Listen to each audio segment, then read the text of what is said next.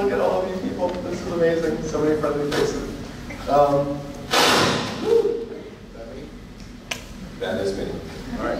Well, thank you guys so much for coming. Thank you, Job, for the warm introduction. Yeah, you stole a little bit of my thunder. Job and I go way back to when I first moved here. I was privileged enough to work with the brand team at Red Hat, which I'll talk about here in a minute. I'm always nervous to give these kinds of talks. Even at work, I'm always afraid it's just going to be me, one other person checking Instagram. So thank you guys so much for coming.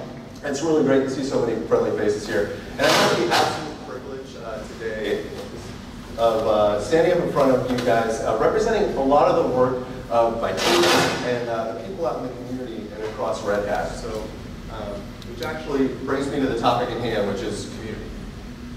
All right, we'll do both. All right, so when Jonathan first asked me to talk about community, I figured that would be pretty easy, right? I worked at Red Hat for 11 years. We built this company on the very notion of community-powered innovation. And when I talked to him earlier ago, like a couple weeks ago, we talked about who would be here today.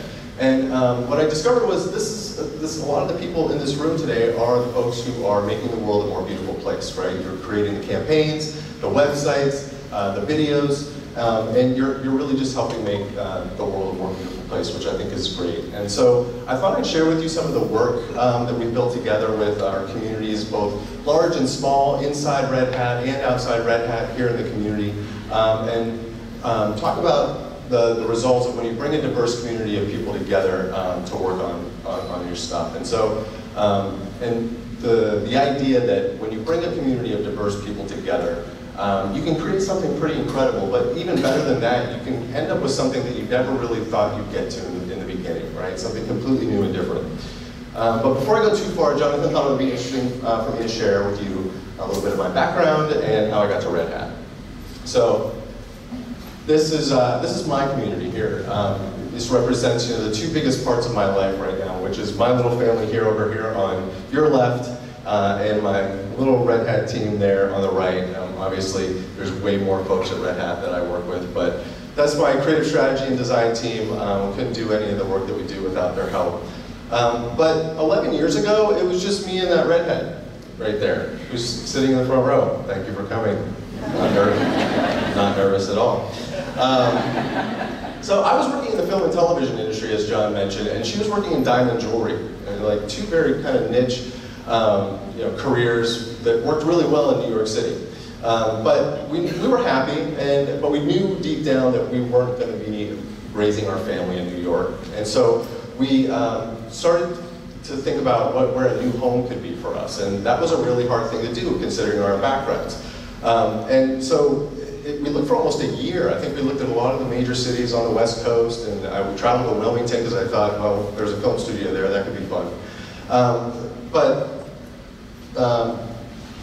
We knew that New York was not going to be that place that we raised our family, and she has family here, so we thought we'd make the trip down to Raleigh and just check it out, right? And so one of the first places that we ate was actually at the Raleigh Times here. I remember sitting in that restaurant going, like, wow, this is a really cool little restaurant, a little cool downtown. If they don't screw this up, this city could be really cool. So a couple weeks later, we went back, obviously to New York. I was looking for jobs down here, and I saw a posting for a branding internship here at Red Hat. And mind you, I had several years in a career, so the idea of an internship was kind of a little bit daunting. But it was branding, and they needed some video help, and I thought, well, that's something that I know well, and maybe I could work that out. So a few months later, we packed up our stuff and moved down to Raleigh. I was accepted into the 2007 internship program at Red Hat. That's me. Super stoked to have a job. But this would be one of the very first communities that I would come to experience at Red Hat.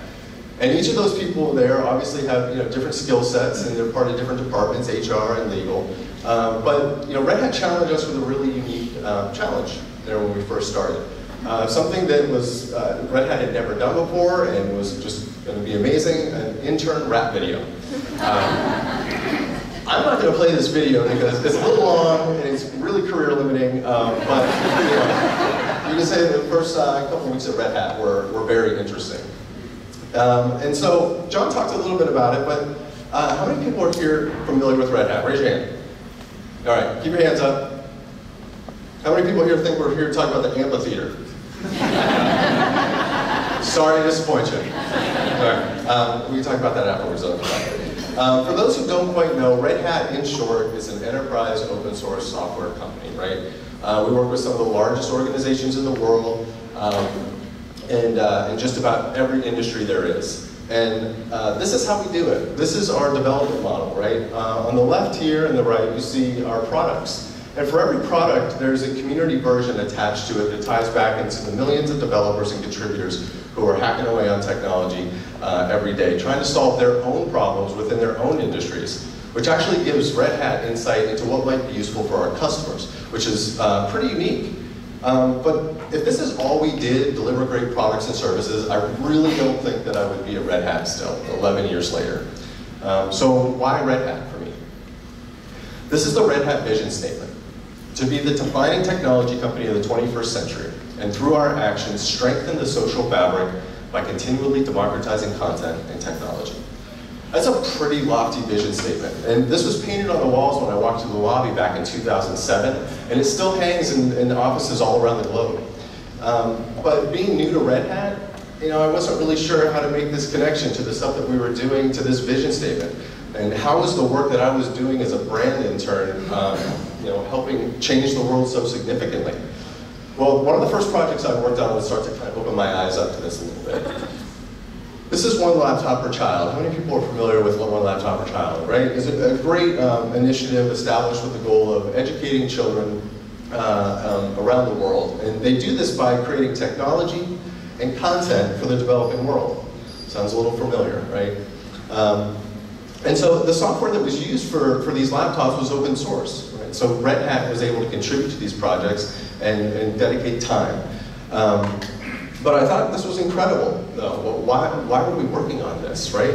Why were we spending resources, contributing code, telling stories about something that had nothing to do with our products? I grew up with two parents that own their own business, so this really didn't make sense to me. How was, again, the stuff that I was doing affecting the bottom line at Red Hat? But what I would later come to understand that this is part of Red Hat's DNA, right? This is what makes us such a cool place to work. Red Hat's mission statement: to be the catalyst in communities of customers, contributors, and partners creating better technology the open source way. And I want to focus on the word catalyst here because this is really important, and it was widely debated within Red Hat.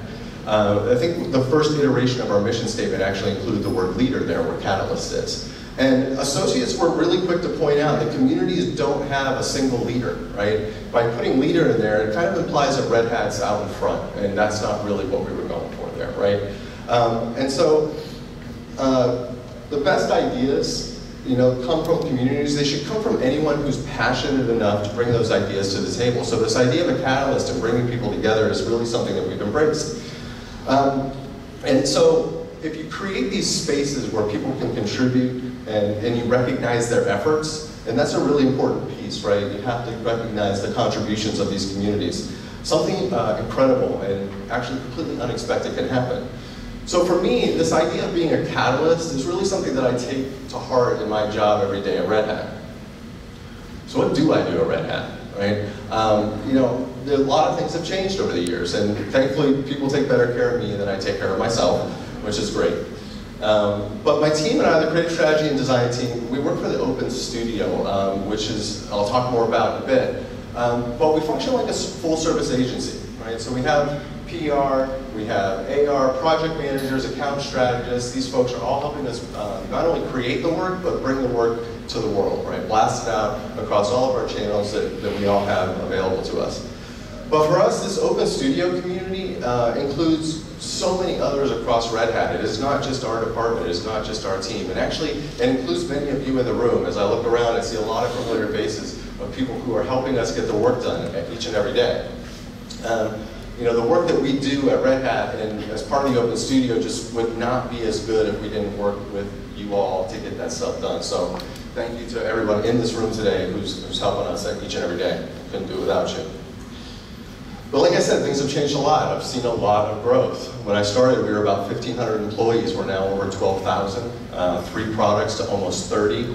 And when I started, we were making about $250 million a year. We're now a $3 billion company. selling free software, essentially, which is actually quite incredible. So I spend a good majority of my day providing context for the team and helping them make connections to the new people who are joining and to the folks who have been there blazing the trails for so many years. And I find myself pushing them towards these folks inside and outside Red Hat and building these little communities all the time. And again, communities don't have one leader, they have many leaders. So being a creative director at Red Hat is pretty interesting because my idea, most of the time, is probably not the best idea. And that's okay. And in fact, it's pretty incredible to watch a community take an idea and a little piece of context and turn it into something beautiful. And as we all know in this room, sometimes an idea can be really hard to give up to a community of people, right? Or the thing that you've been toiling with for so long, it's kind of hard to give that up to the world and have them give you feedback or change it completely. And sometimes we just need people to give us a little gut check on some of the work that we're doing and bring new ideas to the table, and that's the beauty of all of this. So as our Open Studio has evolved over the years, we talked a lot about this idea of designing in the open source way, trying to mirror a lot of what you saw in the vision and the mission statement and tying that back to the work we do, because in theory, right, the development model that delivers great products, in theory should also deliver creative work as well. And so these ideas of exchanging ideas early and often, not going at it alone, bringing people into your process, being receptive and not defensive. And I think we've all heard that feedback is a gift, but when it comes in buckets, it's a little hard to manage that. It's really hard not to get defensive, but if you can be receptive to that feedback and put yourself in those other people's shoes, it really does help. And this idea of making it our work and not my work, and that's really important. And then again, opening this work up to others and letting them remix it. Like, how scary is it to take the thing that you spend so much time on, give it out to somebody else and let them hack away on it, right? It's kind of scary. But what we've seen is that it's actually created better outcomes for us down the line. So I want to talk a little bit about some of the projects that we've worked on with many of you here in this room. So this is open source stories, and this one is near and dear to my heart because I can make a clear connection back to that One Laptop Per Child series that I started on as an intern. We're shining a light on the power of open source and the power of community outside of the enterprise IT space. And I'd actually just returned from a competitors conference. So 3 years ago, I'm at a competitors conference. They had an innovation hour up there on their stage. And every one of those folks was talking about their new technology that they were starting. It was very startup-centric, very hip, young, but all of these projects had an open source component to it. And this was kind of frustrating for me because I was at a proprietary vendors conference, meaning like they don't share their code, they don't open up their work to communities. And how are these stories on that stage? And thankfully I was there with my boss and she agreed. We actually came back to Raleigh and started talking about that. And with her support, we were given the opportunity to create just a couple films to see how they would do. And I want to show I want to show a trailer for one of the first films because I think it encapsulates the spirit of the entire series. Let's see if we can get this to play here.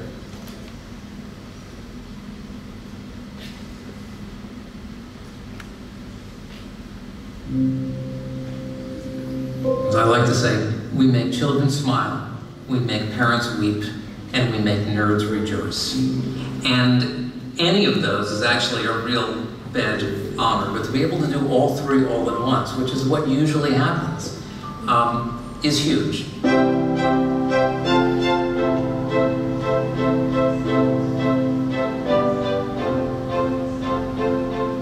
The whole enable thing was a let's just see what happens, and open source turned out to be the easiest way to do that.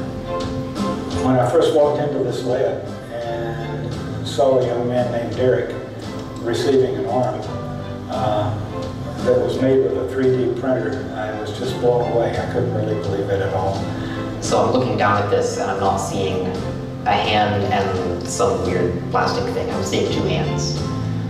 He says, so I was born without self-consciousness, with a hand like this, and my dad and I designed this thing. We use a 3D printer, and he goes, boom, boom, boom. And everyone leaps to their feet and they give them a standing ovation. Our goal is to totally democratize the process so that any amputee can find an appropriate device and get access to the information and the design files and make themselves an assistive mechanical device. Our mission here is to make these designs available to anyone, anywhere, to provide access, not to protect treasure. I can't imagine new designs being developed and delivered to the marketplace in a matter of weeks or months, doing it the old way. Being able to share and build on each other's ideas is a whole new world. What we're trying to do is we're trying to almost like fast pace what you would originally do with research and development. So you have one idea here, and you have another idea here, and you have someone who can help you make that idea either happen or even better. One set of designs all came together with a project where we built an arm for a child in Mexico, starting from his existing prosthesis that was given to us in September. We'd incorporated all the best things that we've been designing for the past 2 months and got there to him just in time for Christmas.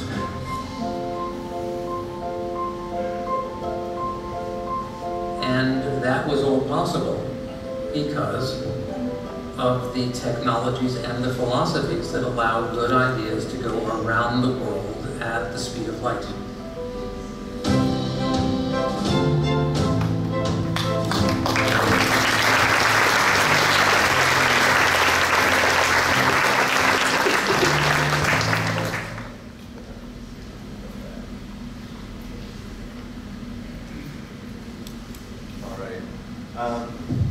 To provide access and not to protect treasure. I love that statement. I think that encapsulates everything that we do at Red Hat. And what I love most about this series, though, is not necessarily the stories themselves, but what has happened over the past 3 years with this series. And because we opened up this work to everybody within Red Hat and outside of Red Hat, and allowed others to remix that and bring new ideas to the table, what started with just a couple films has really transformed into something much, much bigger. You know, again, as we open this up, a lot of our writers on the content team saw an opportunity to extend this brand into long-form journalism, which is something they had actually never done before either. So this was new territory for them as well, but also really invigorating. And they crafted a series of artificial intelligence articles that would complement our next film, The Road to AI. And the articles really give you a more in-depth perspective of that story, something that we, you know, after we get the film to 15 minutes, it's like, all right, how much can we put in there? But it's a really nice complement to the film series as well. And not only did this inspire the writers, but it inspired our graphic designers.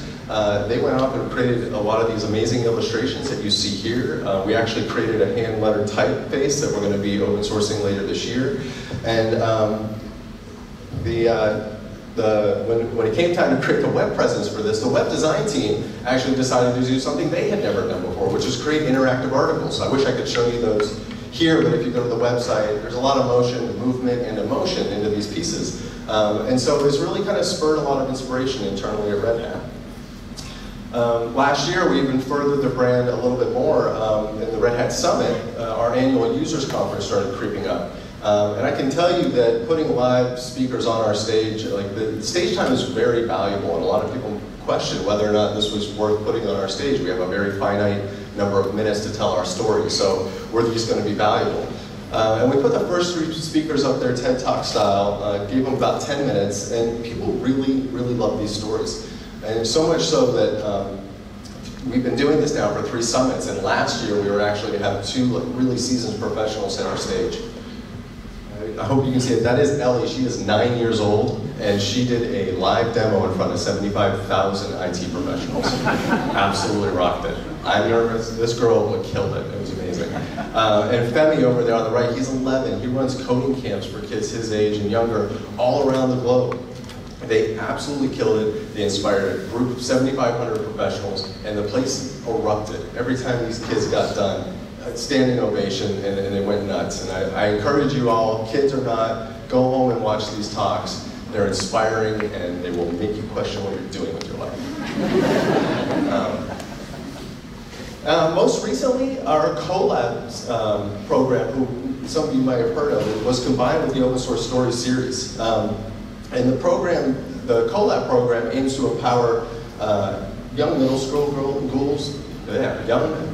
girls getting exposed to technology and collaboration and the ideas of open source around things like science and technology, engineering and math. And our goal with combining these two stories is to bring these communities together, right? And I love this because it ties directly back to the mission statement of Red Hat, to be that catalyst. We're taking two groups of people that would have never otherwise met, and we're bringing them together. So in the coming year, we'll be taking participants like John Schul from Enable from our open source series program and bringing them to these activations with our CoLab community. And again, bringing these two communities together to see what happens. And we're really excited to see how that progresses. So the next project, sorry, again, this was all because we opened this up. But one of the next projects I want to talk to you about was not necessarily an idea that started, it was a request that came in. We serve as an in-house agency, so requests come in all the time. But a request came in from our Red Hat Enterprise Linux business unit. And this is the operating system powering about 94% of the world's Fortune 500 companies.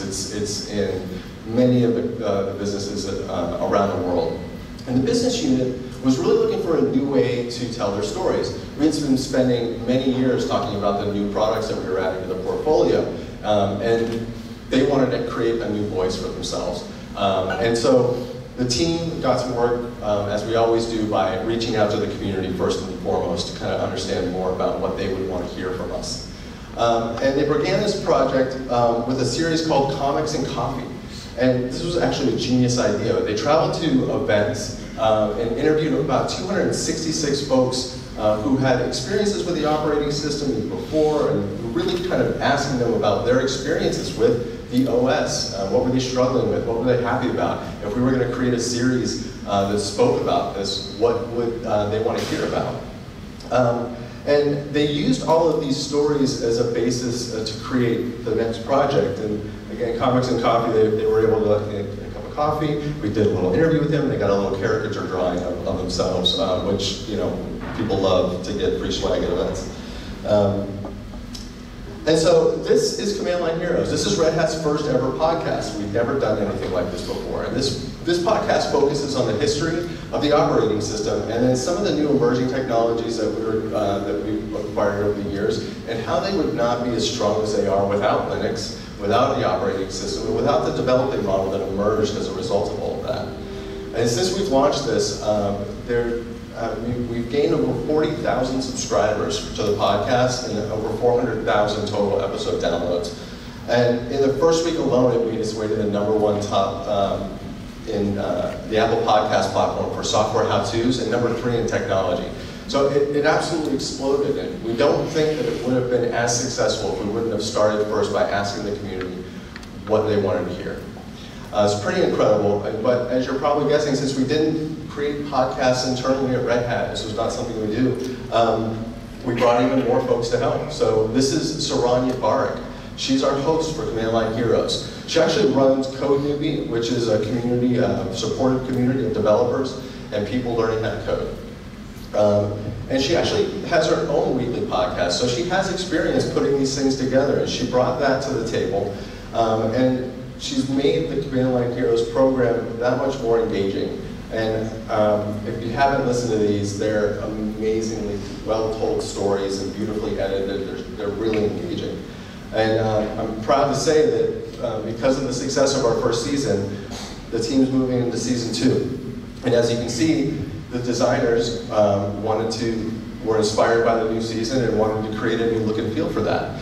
And if you haven't heard the podcast, I really encourage you guys to go listen to it. It's pretty unique and it's really fun. And so you can start to see that everything that we're doing inside Red Hat is about giving this idea up and letting it go, right? And letting it evolve and progress with a group of passionate people who want to bring their ideas to the table. And I wanted to invite you to participate. I didn't really want this to be a one-way dialogue today. So the last 2 examples that I want to share with you are actually invitations for you all to participate. The first one was pretty small, not that significant. We're redoing our logo. So after 17 years of the same logo, you know, this is a huge deal, of course, rebranding this. But the brand team who was heading up this effort knew that we couldn't just go off and create this thing in isolation. There's no way that we would be able to do that on our own and have it be as well received as we think it can be. So the brand teams developed like a radically different approach to the corporate rebrand. They have embraced that idea of community from day one. They recruited a cross-functional team of designers within Red Hat, and they're also partnering with Paula Scher, who some of you might know as logo. Was that a woot back there? Sweet. Yeah, so she's helping us think through that process. She's obviously been through that a lot with big brands, so she's bringing her knowledge, her passion, and her insights into our work to make it all that much better. And while we have stopped short of soliciting free designs from you all, although that hasn't stopped anybody from submitting them, we did incorporate several ways for you to contribute, and we would love for you to do that. And because, if we did this in isolation, if we did this as a small team and then unleashed it to the world, Red Hatters would rise up, and so would our community members, especially these guys. I don't know. And those tattoos and company logos. It's crazy. But we've already put out several invitations for you all to help, right? Via PR and some of the social media channels. This is the web page, and please participate. You can just Google Red Hat Open Brand Project. This page will pop up. And again, we believe that with more eyes, more participation, we'll get this right together. It'll be something the community is really excited about. The last project I want to talk about focuses on the future of Open Studio. And this is, again, really exciting for me. But Open Studio, again, started with this simple notion of a blog and a dream. And that was really all it was. It was a couple folks in Red Hat who, on the design team and creative work, they wanted to post this stuff out into the world to see what people thought of it, to start getting comments, to start getting participation, asking for feedback. I love this little quote. Michael Team is the VP of Open Source Affairs at Red Hat, and on his email signature is "Dreams so big you can share." And I love that notion. I think it again embodies everything that I'm talking about here today.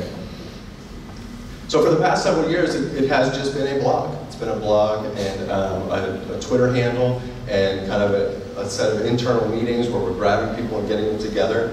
But again, when asked, this is one place where I've asked you all to participate, ask questions. And we've had a lot of fun building this, right? We have monthly meetings internally.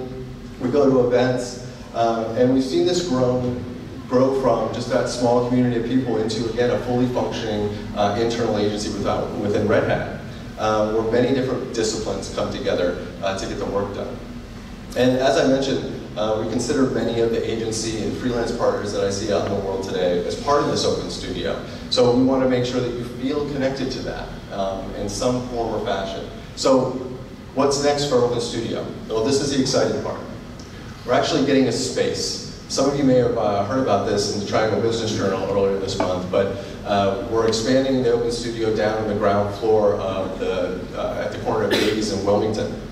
And as you've probably seen in this space, there's gigantic windows all around. And we're looking forward to showcasing our work with the community and for Open Studio and for the Raleigh community to see. And since you'll be forced to look at all of this work, we're asking for you guys to kind of help check the work that we're doing. We're actually breathing new life into the identity for Open Studio right now. This is some of the work that's happening internally at Red Hat, some of the ideas that have come to life. And designers, again, similar to the Open Brand Project, are coming together from all sorts of disciplines to start to think about what this new identity could look like. And we're going to share this work with you all on the blog and on social media. And you'll see this in the coming months. And again, we'd love to hear what you have to think, have to say. And overall, it's just a really exciting time for us and for Open Studio. We're growing fast and we're having a blast doing it. For us, we imagine a world where no matter how you contribute, whatever your skill sets are, you're helping bring beautiful things to life. And so, again, no matter what you do and no matter what skill sets you bring to the table, reach out and share your stories and share your work. And when we cut the ribbon on the Open Studio later this year, I invite you all to stop by, because I think, as you've heard today, we truly believe that when you bring a bunch of people together, diverse perspectives, and you open up that work to a community of contributors and let it evolve, some incredible things can happen. Sometimes some things that you would have never expected to begin with. So thank you guys so much. Appreciate it. We have time for a few questions. Yeah. Unfortunately, there's no questions for Mike. I have no spit left. So.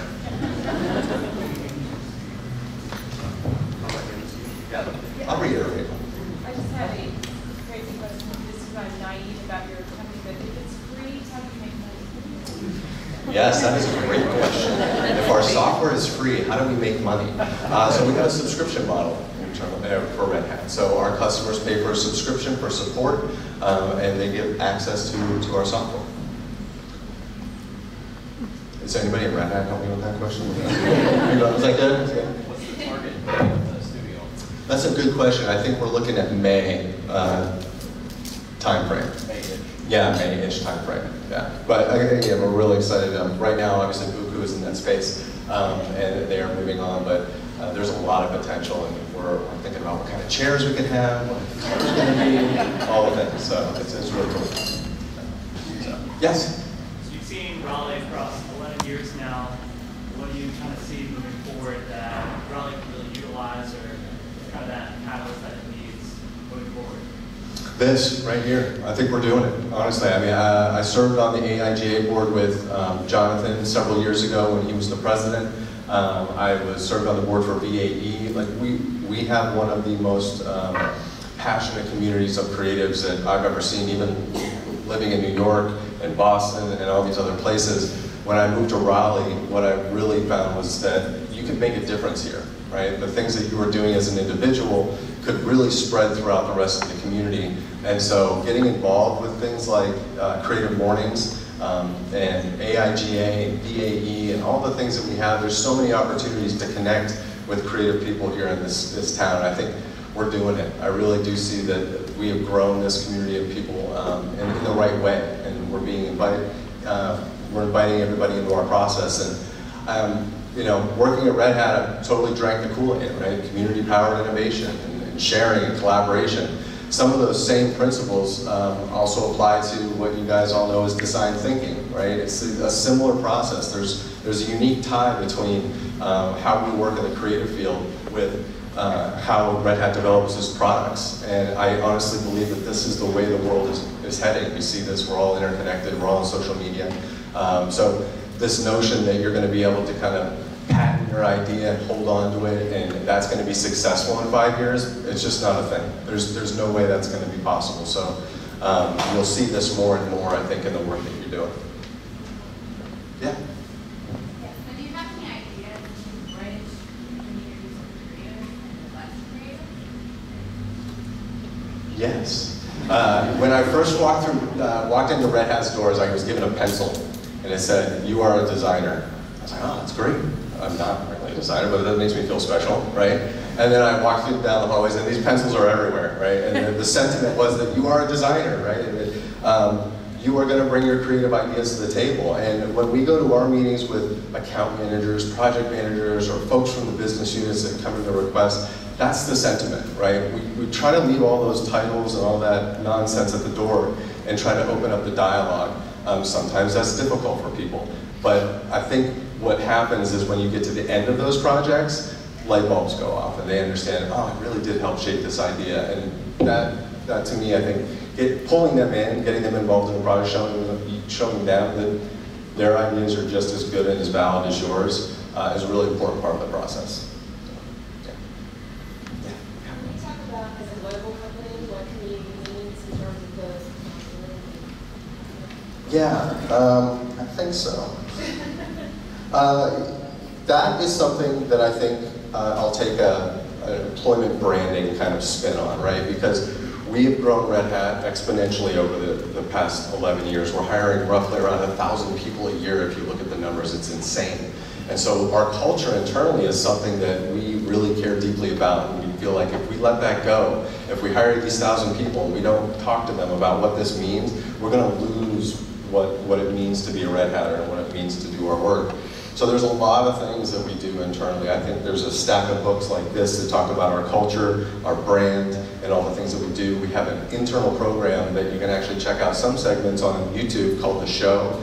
The show is now in its 57th episode. I worked on episodes 12 through 25. It's an internal communications vehicle, but we tried to make that fun and not have it be, I'm the CEO and I'm going to tell you what we're doing today. It's more showcasing the people around Red Hat. And sometimes we talk about this, like the fact that they're a musician or an artist, and we focus on that because we want this culture of collaboration and community to really come through. So Red Hat puts that in the foreground. You see it in our vision, you see it in our mission, and we talk about it at virtually every meeting that we go to. So that's kind of how we've done it. Yes? So you're moving your studio into a ground floor storefront. That's obviously very different than your typical office environment and strategic move on your part. So what are you planning on doing with that? Yeah, actually, great question. So what are we planning on doing with the Buku space? So some of that's TBD, but in general, like we're just really excited to get into that space and kind of redesign it. I think for some of the ideas that we've had are building displays along the windows and doing like different window installments, like we were talking about, like every month we could do like an anthropology window, and that would be really cool. So we want to display our work, social media feeds. I'm not quite sure what we're going to get to in terms of like literally opening the doors up to the public because it is a working space, but my hope is that we do have moments where these open studio meetings that have been internal start to become external, and you guys are welcome into that space to come share your ideas and your work with us. But it's really just getting started. The identity work, the space build out, all of that is just starting. And so, again, we'll start sharing that work, and we'd love to hear from you guys what you'd like to see in those windows again, right? I mean, you're gonna have to walk by them every day. I wanna make sure just don't hate them. Awesome. Thank you guys.